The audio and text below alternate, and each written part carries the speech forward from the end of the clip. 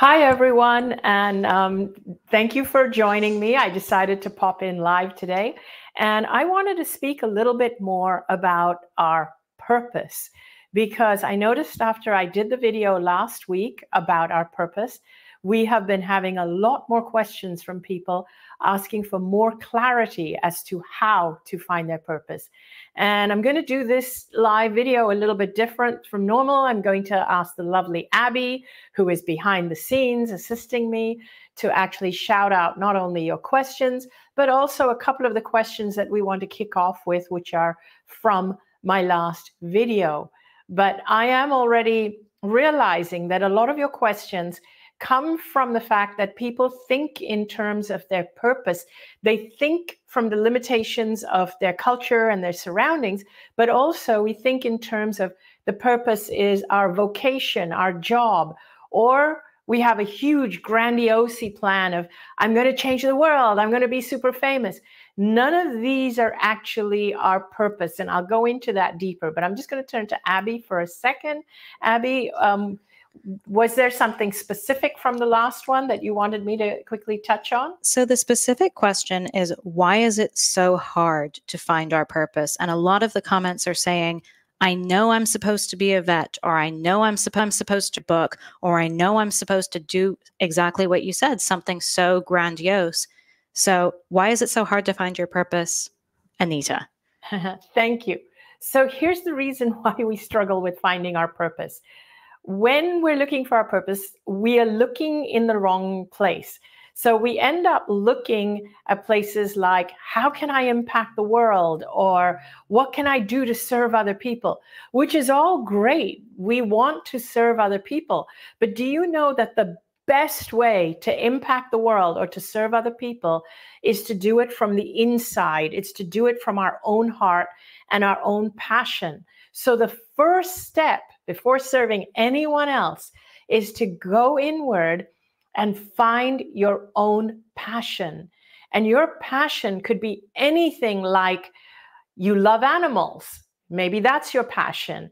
Or you just love writing. Or you had an amazing thing happen to you and you feel the world needs to know about this amazing thing. So don't think in terms of how you're going to impact the world or how big you're going to be or what you're going to do with your purpose. First, just find out what makes you feel really passionate. Like what's going to make you feel that when you get out of bed in the morning, you'll feel that I can't wait to do this. It could be even something like maybe you just love working with people on their issues or their relationship problems. Maybe you're thinking in terms of being a relationship counselor or a relationship mediator, or as I said earlier, like, or you just have this love for animals. So when you just figure out what that one little thing is that just fuels you, where if you know that there are people who are going to be booked there in front of you today, who are going to want your help, your mediation, your advice for their relationship or their issues, or if you know there are going to be animals there that need your help, that is what would get you out of bed in the morning. Then in some small way, figure out how to follow that thread, even if it's in a small way of just helping animals.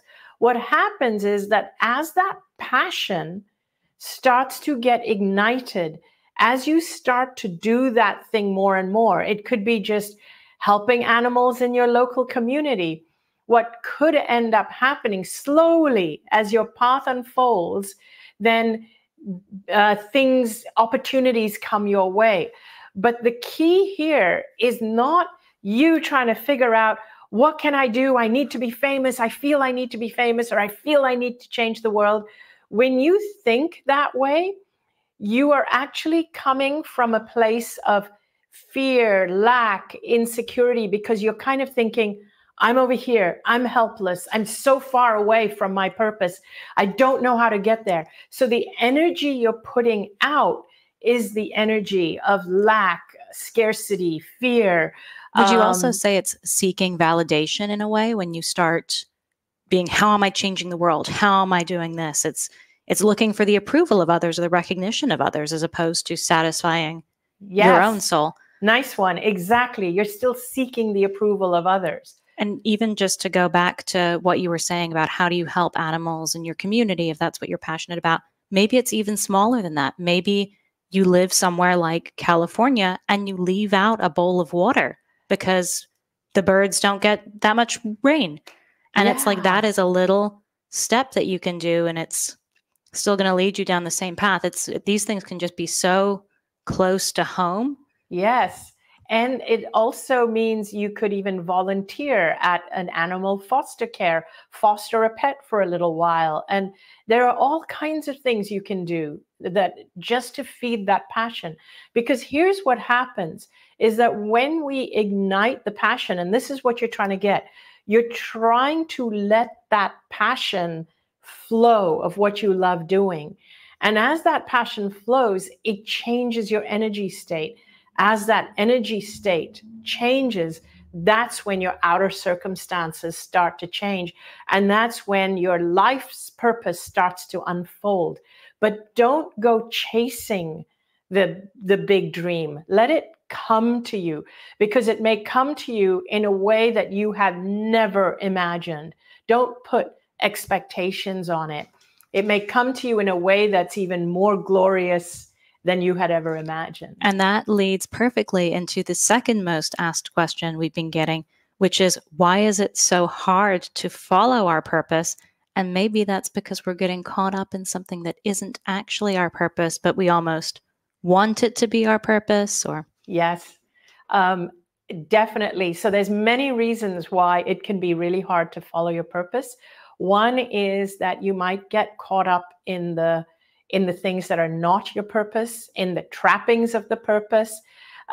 So here's like one way that I can think of. For example, imagine if your purpose was somehow to help people to do something. It was just to help people in a certain area of your life. Like maybe you are somebody that has an affinity for speaking or talking about healing, or maybe you are an intuitive or something like that. And you are just someone who just really wants to, you start out as someone who really wants to help people with your intuition or helping them to connect with their deceased loved ones. And as you are helping people on an individual level, you start by helping the people around you, and word gets out that you're really good at it. And as you grow, you may, this is something that many of us fall, at any time we can fall into this. You may fall into the trap of getting more involved in the trappings of it, in the, oh my gosh, I want to become even more well-known. And then you go chasing after the wrong things, the trappings of what this newfound fame brings with it. The idea is to always stay with the passion. Always remember your original values. And I hope this is making sense, and I hope I'm articulating it properly, because one of the things that I always remind myself is the original values. What is it that I am actually trying to do? I am trying to share my story because I don't want people to have to go through what I went through, and let your original values drive you instead of other values like, oh, I need to make more money, or I need to do this. Let all those things take care of themselves. And all you have to do is keep your own passion ignited. Abby said something earlier, which I really love. She told me to actually remind people that your purpose is for you. We sometimes make the mistake of either thinking, my purpose is to serve the world, so let me figure out what the world needs. No, you serve the world best when you are when your cup is full and you are at full passion. That's when you serve the world best. The other thing also is that you serve the world best when you are doing and living your full purpose, because you are the one that's going to be healthier, happier. And the reason why you are lost at the moment is because you've never allowed yourself to find your purpose. And I know there was one more reason that has left my mind, but it will come back. Oh, I think that this is so perfect. I love what you said about the trappings of purpose. And we saw that in so many comments where it's exactly what you're saying. People are saying, I'm meant to be an author. That is my purpose. And it's like, actually, exactly what you said. Your purpose is to share your story. Yes. That doesn't necessarily translate to your job is now being an author. Yes. And or my purpose is to be a vet. No, your purpose is to help animals because that's what brings you joy. And that is, Anita, you've said this once or twice about being your authentic self and how once that falls into place, everything falls into place. That's exactly right. It is about being your authentic self. And a lot of people forget about that the most important thing is to be your authentic self. And I said this last week, and I shouldn't be repeating it, but I will. I didn't set out to be an author and a speaker, and I don't like to box myself into saying when people say, so what do you do? I write, I speak, but I am not an author and a speaker. I'm much more than that, and so are you. And that's my point. I am someone who has a message that I want to share. And being an author, being a speaker, being on YouTube, being a YouTuber, these are just tools. I don't consider myself a YouTuber, but I use YouTube as a tool. I use writing books as a tool. I use speaking on stages as a tool. All of these are tools. Being a vet is a tool for you to help animals. So it is really about you finding your passion and being yourself, and then allowing the purpose to unfold. And when you are following that passion, the universe somehow does, I'm going to say bless you. The universe blesses you with an opportunity for you to actually live that passion, expand that passion. But your only work is to be yourself and find your passion. So we have a comment from YouTube, and it says, is part of our purpose to remember who we eternally truly are, that we're loving eternal light beings. Yes. Just living inside an ego world. And I think that's exactly it. It's your purpose is coming back to you. It really is. Your purpose is coming back to you. And don't limit your purpose to being a job or one of the tools you use to get your message out into the world.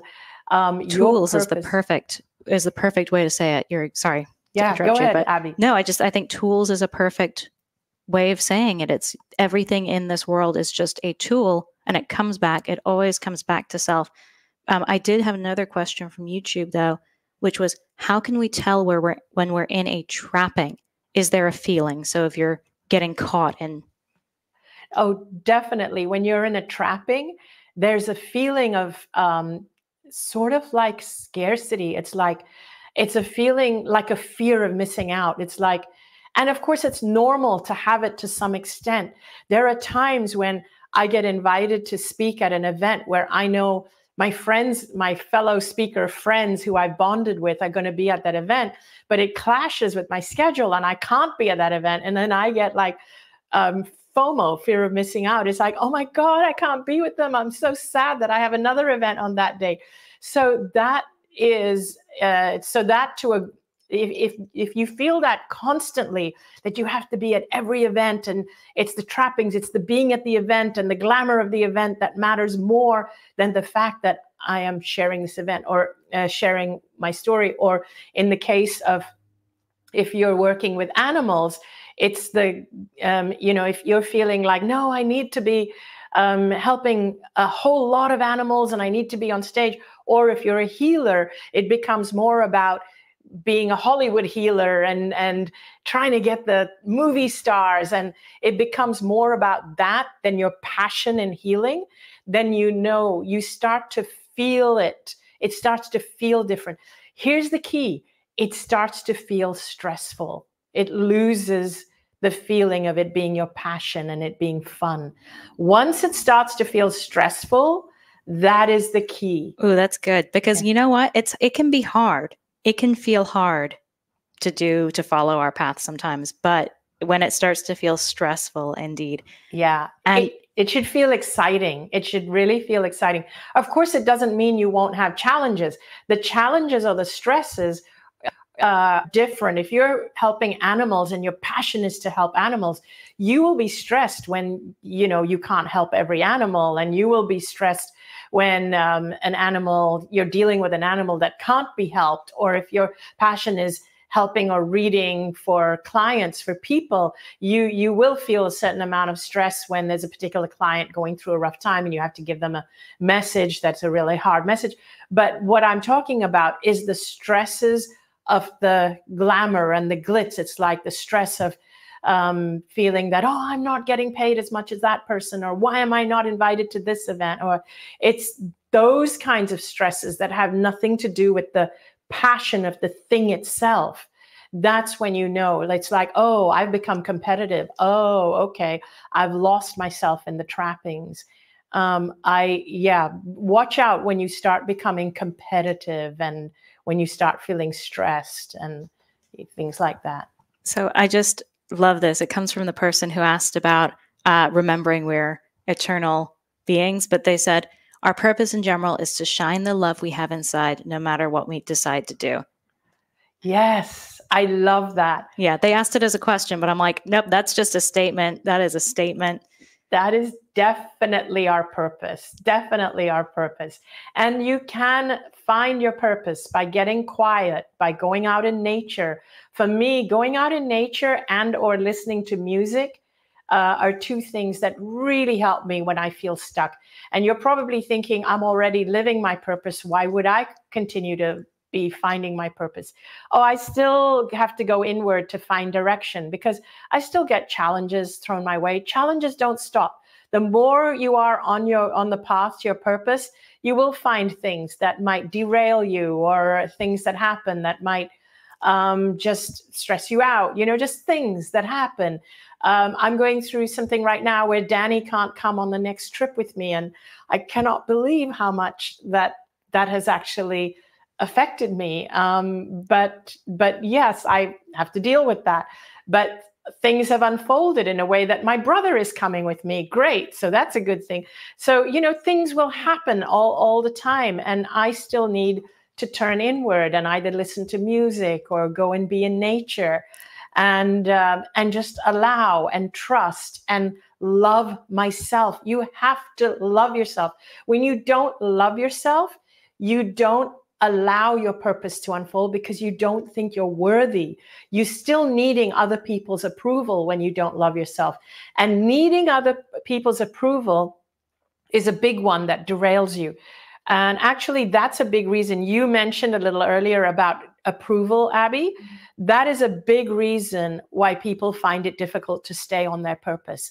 Is as you go along, following your purpose, following your passion, you might meet someone along the way that disapproves of what you're doing, and that will kind of cause you to derail or feel some stress. And that's the biggest reason for a lot of people that they might stray from their purpose. And that's also how I think we get lulled into, is that the word? Yep, lulled into false purposes when we're looking for approval from someone else. So you're like, oh, I guess first example comes to mind is my parents wanted me to be a doctor. I guess my purpose is to be a doctor. And it's like, oh, is that actually what you want to do? And it might not be. And a lot of people, they just follow what is expected of them by their parents, by their culture, by their community. Because when they're young, it starts to get shaped. The cultural expectations get shaped. And so they start to choose those subjects, those at school. They start to choose those subjects to major in, and that's what they choose to study when they're too young to make their own decisions. And so they do it for the approval of their community, their parents, their grandparents, and so on, because it's expected of them. And they never really stop to think, but what is it, my passion? What did my soul come here to be and do and express? And so that's also another reason why many of us find it hard to find our purpose, because fear is another thing, because we might become afraid when we realize that our purpose is actually so different from what we're currently doing. So going off of that, there's actually a great comment here where it says a lot of women suffer from imposter syndrome and never feel good enough. And I think that that's exactly it. When you realize that maybe, oh my God, my purpose is big. And then you're terrified of, like, how do I even go along the way? But we have a couple of other beautiful comments. Izzy says, flowers don't compete with each other. They just bloom. Yes, I love that one. Yeah, in reference to making sure that you're not getting caught in trappings. And then I do have one question. I was trying to find my purpose, but I lost my partner 2 months ago. How can I get back to it? Because it seems even harder now. So any tips you have for, one, reconnecting with yourself, finding your purpose? And specifically for the person who lost their partner, first of all, my heart goes out to you. I can't even imagine what that must feel like for you. So first of all, take all the time you need to heal from the grief, and be gentle and be kind with yourself. But I want to assure you of one thing: your partner is in a beautiful place, and your partner is actually going to help you to find your purpose. So slowly just allow your partner to come through, and your partner is actually going to put things in your path. Just be open, be completely open. Don't fear the fact that you want to keep communicating with your partner, and just also allow yourself the time to grieve. And for you now, this is really important for you to trust your own inner self and your ability to feel and sense your partner, and to feel and sense the other side, and get all the help and support that you need. So thank you for being brave, for posting that. My heart really goes out to you. And allow your purpose to unfold. And I would not be surprised if your purpose somehow involves communicating with your partner on the other side. So that's what I would like to say for that person. Thank you so much. So for, in general, do you have any kind of basic tips for people trying to connect with their purpose? Like, just... Yes. So if I can recap, so number one is, think of your purpose not as a vocation, not as a way that you're going to help the world, but as something that you personally are passionate about, something that would fulfill you personally. And at this point, at step one, don't even worry about how you want to impact the world, or how great an impact you want to make, or how you want to save the people. Save that for later. Save that for later. You just want to tap in to that feeling of, this is what my passion is, getting up and doing this. So tap into that feeling. To break it down further, if you're having trouble tapping into that feeling, so step two would be to get out in nature, or listen to music, or anything along those lines, meditate, go for a walk, and ask yourself these questions. Even before you go to bed at night, you can ask yourself these questions. Ask your higher self, ask the other side, ask your guides, the angels. Say, please help me to get clarity on what is my passion. So that is step number two, finding that passion and getting clarity around it, and taking the steps to find that passion, that little key, because that little key is what revs up your energy. Step three is check in with, do I love myself? Do I feel worthy of doing and being all that I can be? And do I feel worthy of being the best version of myself? Or do I feel I don't deserve it? So if you feel that you don't deserve it, start taking the steps to love yourself more. I have a ton of videos about that, about loving yourself. And then the fourth step is to keep just following your passion, and allow yourself, in whatever way, Like if it's helping animals, help the animals in your community, foster a pet and put out water for animals. If it's helping people, figure out ways on how you can help people. If it's writing, start writing, just writing blogs, share your passion for writing on the internet. Start sharing. If it's a particular topic that you feel the world needs to hear, write it and share it on the internet. So just start tapping into that and start doing it in small ways. So these are the tips I have for you to start with. And of course, anyone can do any of those tips at any time, but you also lead guided journeys to help uncover your purpose. We just did the entire last month, actually, the sanctuary was dedicated to finding your purpose, right? Yes. So now I do a lot of deep guided journeys where I take people on their journey to the other side to meet their loved ones. I actually believe everybody needs to die, in air quotes, before they actually die, because the near-death experience taught me how to live. And this is why I develop processes to help you experience that without actually having to die. And I take people on these processes in my online sanctuary, where I have processes to help you to get guidance from your loved ones on the other side, to help you to find your purpose or connect with your deceased loved ones and things like that. Connect with your higher self as well. And connect with your higher self and get messages from your higher self and your deceased loved ones so that you can be the best version of yourself while you're here living your life. And then, of course, you do have, I'm just going to shout in there, anyone who is in Europe, Anita is heading there in 1 week now. In 1 week. So we've got 1 week Austria and Prague. And you will be doing processes at both of these, right? I will be doing deep guided journeys. Now, when I do them in person, physical, in a room where I'm with you, for me, they feel super powerful. And the feedback I get is that it is more powerful because we are all putting our energies together and it's multiplying exponentially. So if you can come to a physical event, the next one I'm doing in the US is at Omega in June, which is upstate New York. But coming up in the next week or two are Prague and Vienna. So please, please join me. And I'm going to admit this, and I have to say this.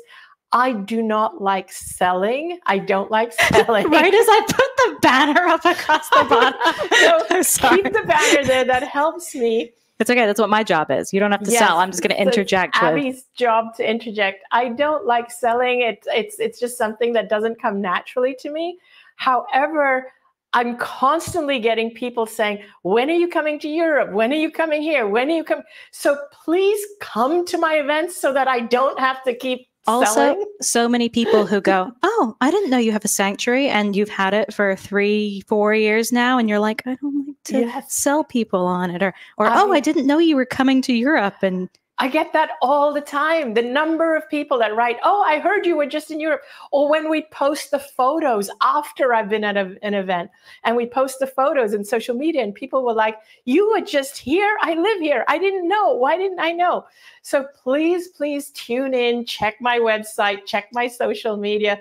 Please do that because selling doesn't come naturally to me. So help me out. So I appreciate you all tuning in. Abby, is there anything else we want to say? I'm just reading through some comments. We've got someone saying great tips. There's someone who says people indeed don't know anymore what their passion is. And as a therapist, I say to them, what in your childhood did you love to do? Often there lies a key in childhood. So I love that. That's a beautiful, when you come back to that, it can be a great starting point. And if nothing else, you'll do some fun things for a couple days. Exactly. That is a good tip as well. And it's a good key. And also, what is it that you like to do when you're in play and when you're not actually in work mode? So those are also good tips to take you to your passion and to what your purpose is.